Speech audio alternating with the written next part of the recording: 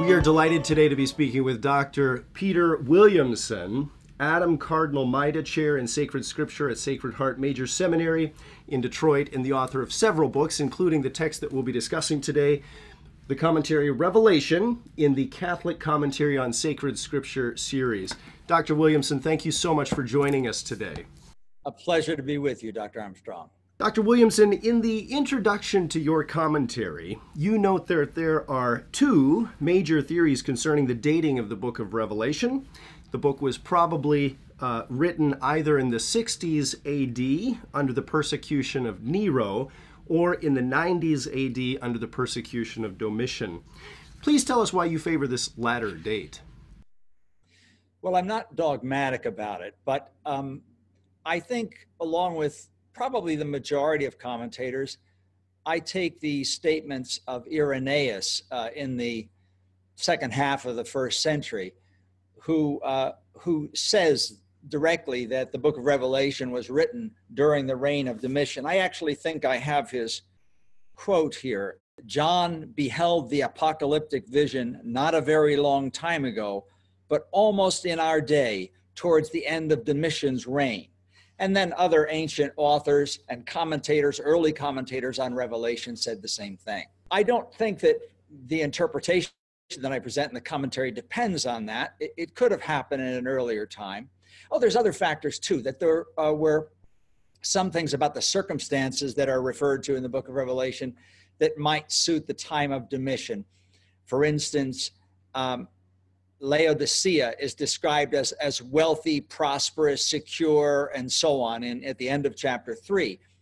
The church is described that way there. But we know that in the year 60, which would have been close to the time of Nero, or during the time of Nero, there was a major earthquake that powerfully affected the city, destroyed it, and so on. So it might seem less likely to describe the city and the people there as prosperous, well-off, comfortable, secure, and so on. But by 30 years later, that would have been pretty reasonable. So that we put Revelation in the 90s is where I would come out on that. Dr. Williamson, would you be willing to say something about the structure of the book of Revelation? To many of us, it's a very confounding book. How is it that we can get a big picture of the text? Yeah, thank you.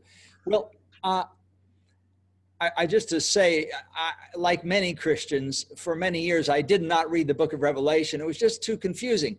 Some people found it frightening. I didn't find it frightening, but I just couldn't make heads or tails of it. So I was grateful to have to teach it. I also had some very good teachers, and gradually felt like I came to sort of understand the basic structure and, enough to eventually want to write about it. So at the beginning of the book, I'll get my Bible here. During the initial vision, the risen Jesus speaks to John, and he says, "Now write what you see." That's chapter 1, verse 19. What is and what is to take place hereafter.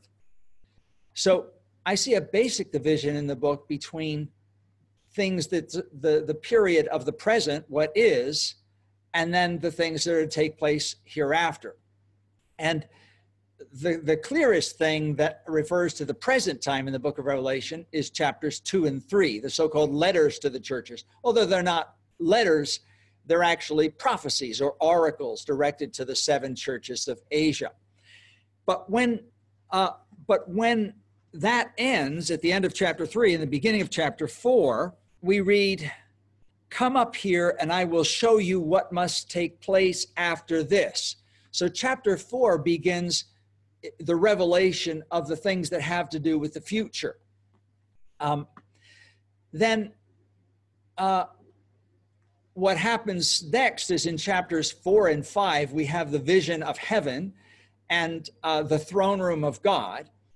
And we see that Christ, the Lamb, receives the scroll from God, who's seated on the throne. And this scroll contains, if you will, the plan for human history, God's plan of salvation.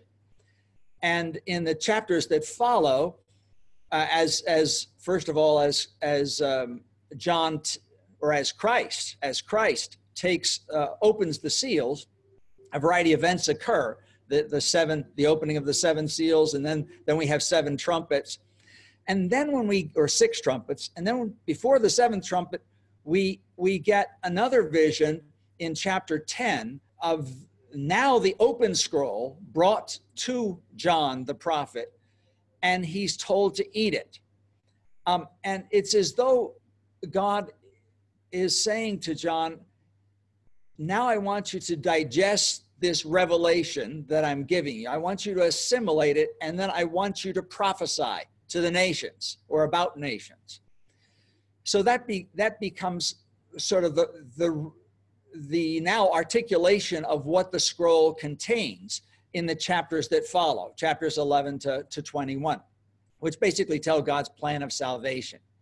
Now, there's a lot more details and complications in there, but what we get is first an exposure of the spiritual warfare that's taking place in chapter 12, chapter 12, and then 13 unfold about the first beast and the second beast, sort of describing the spiritual warfare.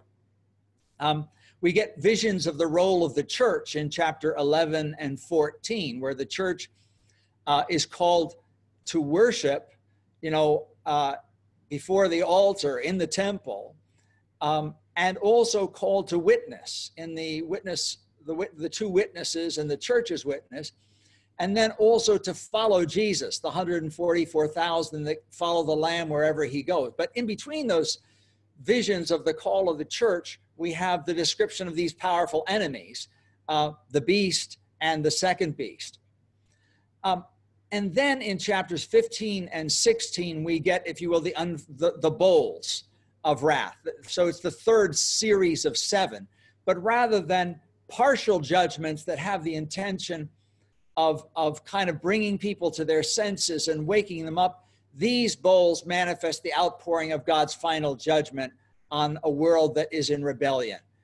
And then the enemies are dealt with of God and his people are dealt with in the following chapters, beginning in the inverse order of their introduction. So first Babylon is destroyed, then the beast and the false prophet are destroyed, and then finally Satan is destroyed and cast into the lake of fire, and death and Hades, which were introduced first, are finally destroyed as well. So, and then we have in the final 2 chapters of the book, the picture of the New Jerusalem, of the new world that Christ brings, that is the kind of fulfillment of all the hopes and promises of the Old Testament. So that's my kind of quick overview of the book of Revelation. It's not a linear telling of history. There's a lot of repetition. Things are viewed from more than one angle. And so like other parts of the Bible where multiple visions may speak about the same event, Daniel 2 and Daniel 7 both describe 4 kingdoms that are overcome by Christ.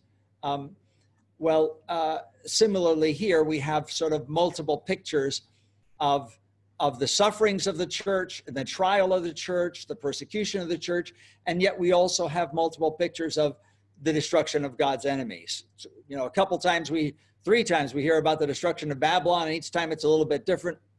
Twice we hear about the destruction of the beast and the enemies of God. So that's a little bit, I'm not sure that makes it real easy to follow. They need to read the book. No, that is incredibly helpful. Thank you for that overview of the structure of Revelation. Dr. Williamson, one of the other very helpful features of the text are these living tradition paragraphs that you have inserted, these special features. And here on page 65, you have one titled St. Polycarp, the Church of Smyrna's Most Illustrious Martyr. In these living tradition paragraphs, you tie the teaching of the book of Revelation to the tradition of the church, both modern and ancient. Would you be willing to describe how St. Polycarp fits into this story? Yeah, well, Polycarp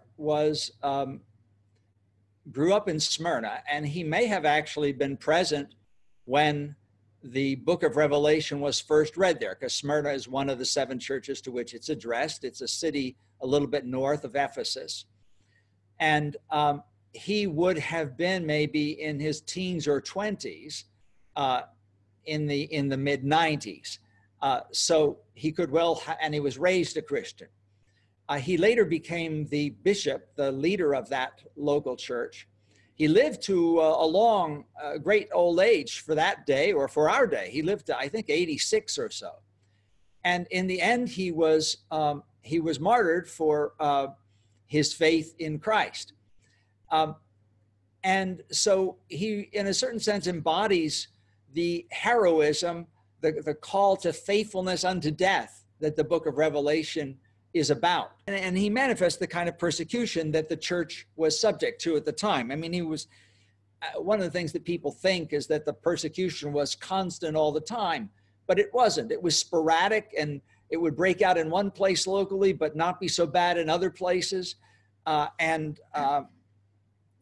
So he was the victim of that in, I guess, 155 is the date that it's given for his death. His birth around the year 69 AD. So I try to bring in those examples of living tradition, that is to say, stories of the past or writing of church fathers about, where they comment on various texts. But I also talk about things in the contemporary life of the church. That's why we call it living tradition, not just dead tradition or not just past ancient tradition. So a couple pages after that, I have a sidebar on the church and the Jewish people today, because the letter to Smyrna addresses the situation of, I know the slander of those who claim to be Jews and are not, but rather are members of the assembly of Satan. Well, that can sound rather harsh. And so it's important to sort of say, how do we Christians, but in particular, does the Catholic Church look at the Jewish people? So in that living tradition text, it kind of explains a little bit more the perspective of the church on the Jewish people. Likewise, we'll refer to the catechism sometimes.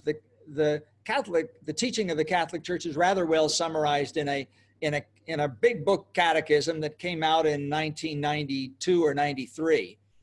And so when we're kind of connecting doctrine and scripture, that's one place we would turn. And so I include those kind of statements sometimes in these living tradition sidebars as well. Another kind of sidebar that we have is biblical background sidebars, which might take up themes from the Bible or historical background, that kind of stuff. Thank you. Dr. Williamson, different interpreters of the book of Revelation have different views, whether the text is speaking about future realities or partially future realities or even past events. What's your view in this debate? Yeah. Well, I think it's speaking about past, present, and future. So now there are some that have what's called a preterist view of the book of Revelation, that it all refers to things that happened in the first century. But that can't be true, because the book of Revelation clearly speaks about the second coming of Christ, say in chapter 19, when the word of God comes on a white horse. And it speaks about the end of history and the final judgment and the destruction of the enemies of God. So that all didn't get finished in the first century. That's still going on, the warfare, the persecution, and so on. So clearly, Revelation speaks about the end of history. I mentioned earlier how it addresses things at the present time, contemporary to the book of Revelation, in the letters to the churches, where it addresses their spiritual condition. But it's also the case that it speaks about dynamics that continue through all of Christian history. So although Babylon probably referred in the first century context to the culture of Rome and the economic power of Rome and the corrupting power of Rome, the cultural way in which it presented a kind of temptation and a persecution of Christians, Babylon didn't end with Rome. We live in Babylon. We live in a culture that is seductive, that attracts by comfort, by luxury, by immorality, and that persecutes Christians. We live, just as Babylon is described in chapter 18 as a great market, with all the world's merchants became rich, and Babylon's great men were merchants. So also do we today live in a society, in the United States of America or in the Western countries. We live in the greatest market of the world that buys from everybody all over and makes everybody rich. Yet this culture is one that is at the same time anti-Christian, really, and trying to draw people away from God. So I think that that the book of Revelation addresses the time in which it took place. It addresses the end of history, but it's given by God to the church to address Christians in every age, summoning us to discern in our own day, where do we see something like the beast, something like the Antichrist? Where do we see in our world something like Babylon? And these are perennial spiritual realities. If we take the example of the beast, which Christian tradition has taken to be the same figure as the man of lawlessness in 2 Thessalonians 2 and the Antichrist in 1 John. Well, 1 John says this, you have heard that Antichrist is coming. Many Antichrists have already come, and the spirit of Antichrist is already in the world. So the beast was present then, but he continues to be present now in various governmental powers or forms that are working against God's people, that are commanding worship to themselves, totalitarian regimes.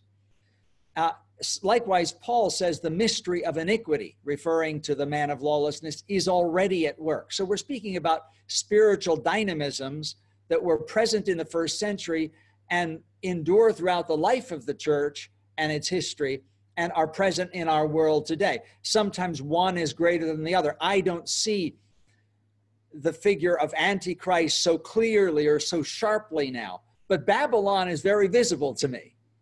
So those are a couple of thoughts about, one more thing about the past. Clearly, Revelation refers to the past. And it does so, for instance, in chapter 12, when it speaks about the birth of the male child who is to rule the nations, who is then caught up to heaven. It's about 2 verses long at the beginning of Revelation 12, but it actually is speaking about the incarnation and the ministry of Christ and his ascension. So it kind of, in a few words, looks at the past of the church before it goes on to describe the church's present spiritual warfare as Satan, the dragon, the serpent, pursues the woman who represents the church, the people of God. So past, present, and future. And we need to keep those times in mind as we read the book, not relegating it to just one or the other. We're discussing this morning Revelation, the commentary Revelation by Dr. Peter Williamson in the Catholic Commentary on Sacred Scripture series. Dr. Williamson, one of the most complex and difficult aspects of the book of Revelation for modern readers is this constant appeal to symbolism that we have throughout. How are we to understand, for example, the vision of the bowls of God's wrath in this book?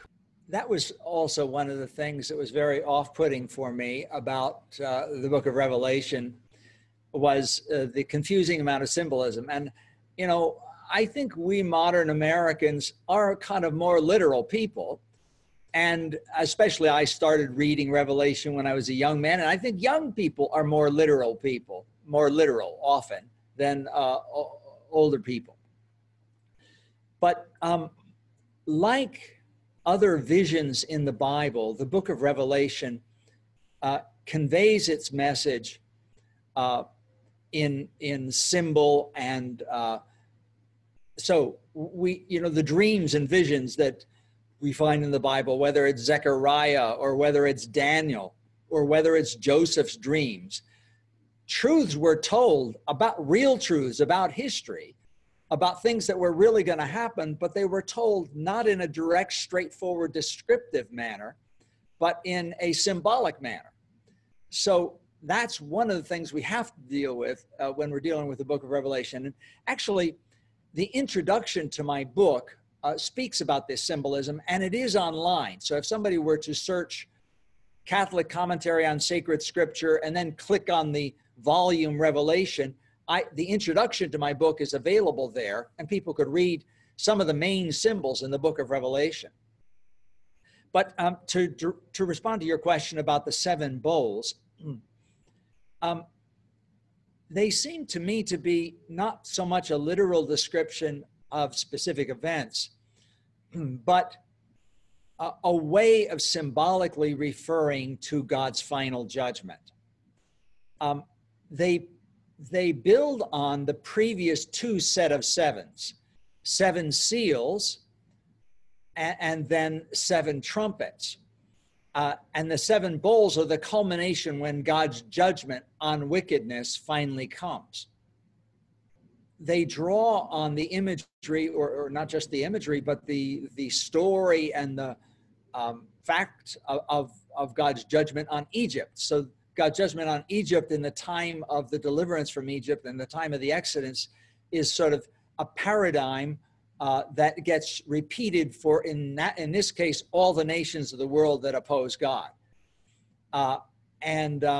As most of Egypt didn't repent, as Pharaoh didn't repent, so most of the world doesn't repent. So I see it as symbolic of God's final judgment. And the way we see that is that while the first set of seven, the seven seals, destroyed a quarter of the earth's population, and then the seven trumpets hit a third of the world with natural disasters. These are described as hitting everything. All the people who are followers of the beast were covered with boils or sores. All of the sun was struck. All of the throne of the beast was struck. All of Babylon was destroyed. But it's a kind of symbolic, representative way of saying it. In the case of Babylon, it's quite curious. It's the seventh bowl describes judgment finally happening to Babylon. And what it describes it as an earthquake, and the city split into three pieces. But then the very next chapter, 17, tells a different story about the destruction of Babylon. It says that the beast and the 10 kings were hostile towards Babylon, attacked it and burnt it and destroyed it. So, if you will, the first one is a kind of symbolic representation of what's going to happen in history in a different way. So I hope that's helpful.